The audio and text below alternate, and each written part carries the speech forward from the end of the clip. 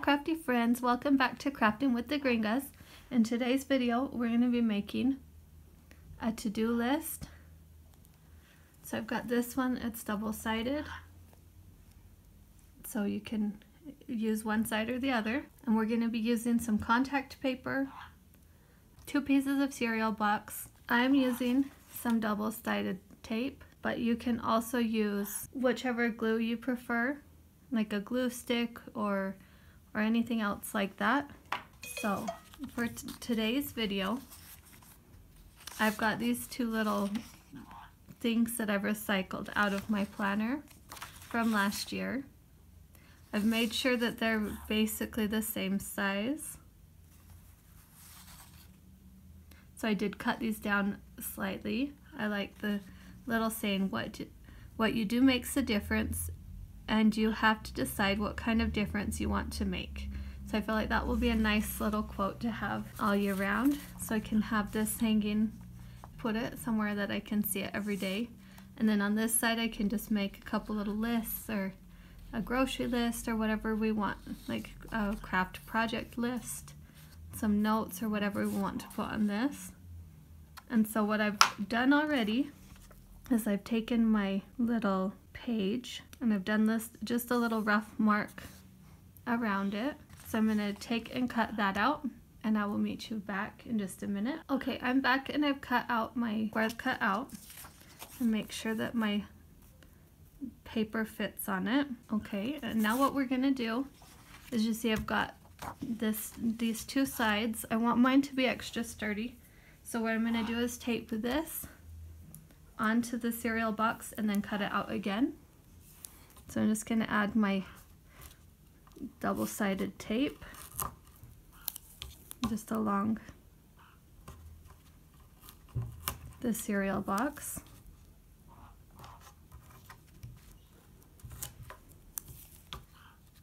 Okay, I think that should be enough. So I'm going to pick these off. Okay, so just rip off all these. Now I'm going to take my cereal box and I'll just lay that flat on there. Okay, and now I'm going to cut out all the way around as close to that box as I can get it, so that it'll be exactly the same, and I will meet you right back. Okay, and now I'm going to prepare the corners. I have a little bit of, I'm going to add some more tape.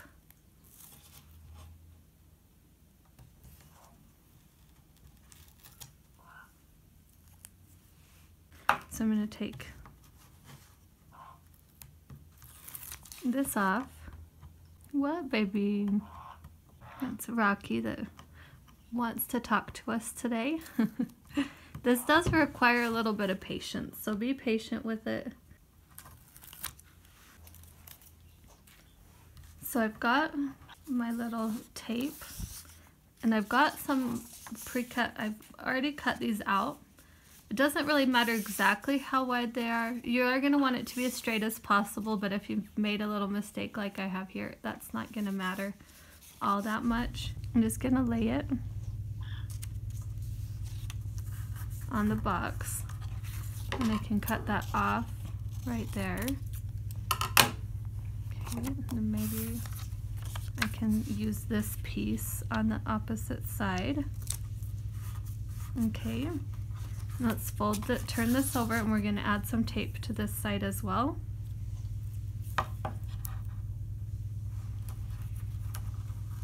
So we're just going to secure that, so that way we've got our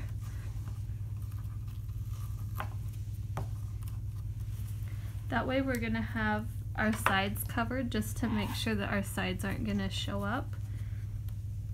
We don't have to see that box. On this I'm going to leave a little bit less of a margin, but as you can see on this one I did leave quite a bit more space just around the edges. This one has a little less too. It's not perfect, but it's fun. Remove this, and like I said, if you've got a glue stick will work fine, because we're going to cover this in contact paper. My glue sticks just aren't that great. So I'm just gonna use this. I feel like it's a little faster for me. Okay, I've got a little crease there. You're gonna want to fold it over carefully so that you don't end up with a crease like mine that has. I'm just gonna chop off the little excess on this side. Okay, now we're gonna do this side exactly the same.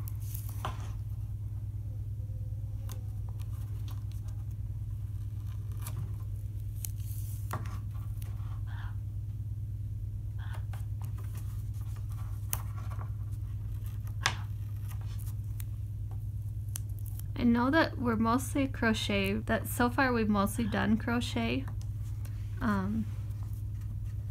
And I don't think that will change much, but we do like, I like to, and I know my girls like to do other things, and so every once in a while if we find something like this that we'd like to share. And if you think about it, this could work really well for crochet, because you could have this in your craft room. You could use it to write down gift lists of gifts that you want to make for people, or your projects, anything like that. I think that in any area of our life we could use, I think most people can use a nice to-do list. So, or just something fun to look at, right? Or a place to put some notes. And then the nice thing about this is, this contact paper, is that it does rub off a little bit, but you're not going to lose everything if it gets smudged. You do need to use kind of like a baby wipe to wipe this off, or like a moist towel. And so it's a little bit harder to lose, like your kids can't come and just wipe it quite as easily. So that works very nicely. Okay, so we're just gonna finish off this little white part.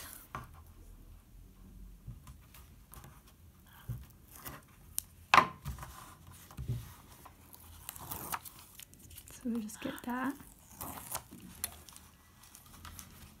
Okay, this time I'm going to fold it a little more carefully so you guys can see. I'm going to start in the middle and fold it, and then kind of go out.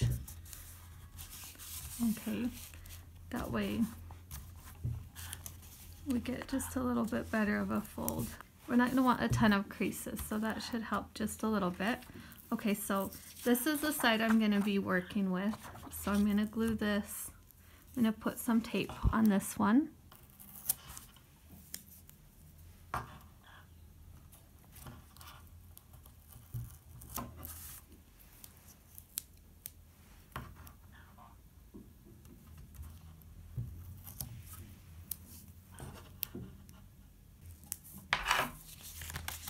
Okay, this part's fairly important.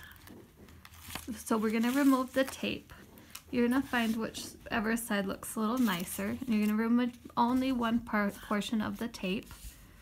Okay, so we're going to try to make this as evenly distributed as we can.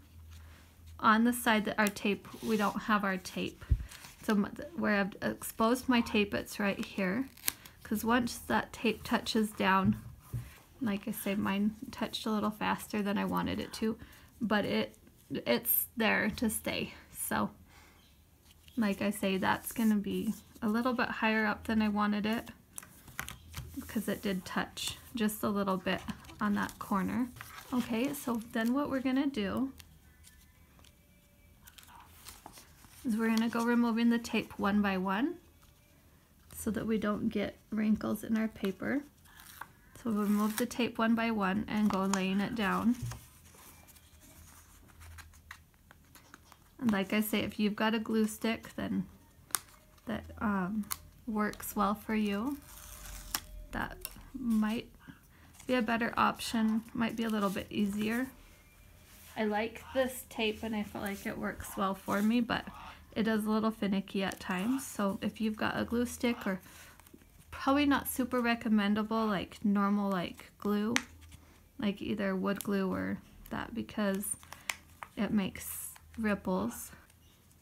And it's a little bit harder to get spread out evenly and make it look nice on these kind of cases. And so, but that's completely up to you. Baby, you want to talk? Say hi, crafty friends. No? She's pretty talkative today, right? We're going to repeat that same process with this side, and I'm going to meet you back when we've got both of our sides glued on here, okay? See you in a minute. Okay, I'm back and I've got both of mine glued on. Okay, so now we're going to be on the last step. I want this to be my front. And so what I'm going to do is I've got some contact paper, which is, here they sell it as like plastic cover for books, if you know what that is. It's also similar to the transfer paper from Cricut, but I'm not sure if it's exactly the same thing. I purchased mine in a roll because here the kids have to cover all their books for school. So we're gonna want to take our paper. It's a little hard to get the edge, but I have cut this out to be just a little bit bigger than the item that I want to cover. I'm not gonna lie, it does take its fair share of patience trying to get that open. But what I'm gonna do is I've got the shiny side down, and I'm gonna go making, like opening just the top a little bit, okay, if you can see that. Then what I like to do is squish down the backing on it so that when we apply it to our item, it's gonna be even. Okay, so again, we're gonna wanna make sure that we've got it centered as well as we can. And then we're just gonna put it on that top little part right there, like that. Okay, and then we're gonna smooth that out. Now, so we're gonna wanna make sure that's pretty smooth and on there very well. Let's see. Now I'm gonna flip that over. So I'm gonna be pulling on this little part. Okay, I'm gonna pull it slightly, and then with my thumb, okay, I'm gonna pull it a little bit, and then just go over and smooth that out with my thumb. So I'm gonna do a very small amount every time. This is a little finicky, so you're gonna wanna be careful because it will get bubbles in it. Okay, so we're just gonna keep adding it. If you don't have this, it's not gonna look quite as uniform, and it's gonna be possibly a little harder to write on, but you could get some clear packing tape and do about the same thing, or you could probably get those page protectors, or like the binder pages, and you could use that as well. I'm so sorry, I lost a little bit of footage, but what I did is, remember we had a little bit of overlap. So I had we applied our contact this way, and then after that, since it was overlapping a little bit, I went off and cut the corners like this. Okay, and then those corners I just folded over very carefully. As you can see, I have just a little bit of plastic on each one. Okay, and now I've got a slightly smaller piece of plastic that we're going to use for this side. So we're going to use the same process like we did before, so that we can, I feel like in the years that I've used this, I feel like this is the easiest way to get it to go on smooth without any bubbles or anything like that. And like I say, you're going to want to make sure that you have it kind of centered before you let the tape fall down. You want to make sure that it's as centered as you can get it. Okay, and then just smooth that out. And this side, what we're going to be doing is we're just going to be cutting off very carefully that little edge. So I'm going to cut mine off right now. Make sure that you don't go snipping at that little edge that we've left earlier. Okay, so I've got that little piece off already.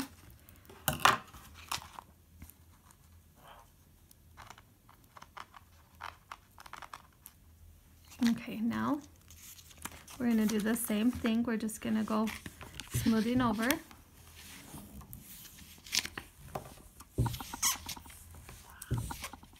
Making sure that we don't get any bubbles. You're going to want to try also not to get like your nail, because you don't want to scratch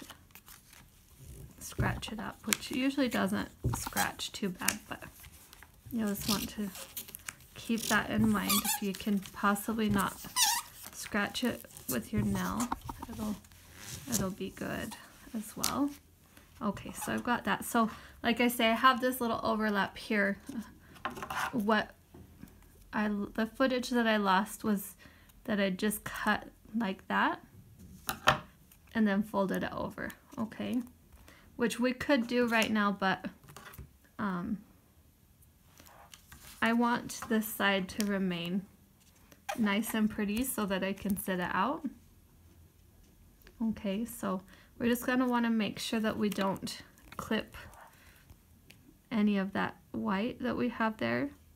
Like I say, mine is not perfect. If you guys are having a hard time with some of the steps or with any of my tutorials, you know, you're not alone. Like let's make 2024 a year that we can forgive ourselves if we mess up, that we can try something new even though we've messed up on it before.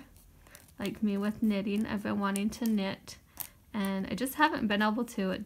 My stitches are all wonky and I just haven't been able to get it very nice. And you know what, this year I'm gonna embrace that and just try to work on it. And you know, I'm gonna buy myself some wooden needles because I just can't keep my stitches on the needles that I have right now. But 2024, let's make it a year that we can be nice to ourselves and do something fun for ourselves. This is going to be the end of our tutorial. So I hope that you enjoyed it. Like I said, we can just get our whiteboard marker and write a little message.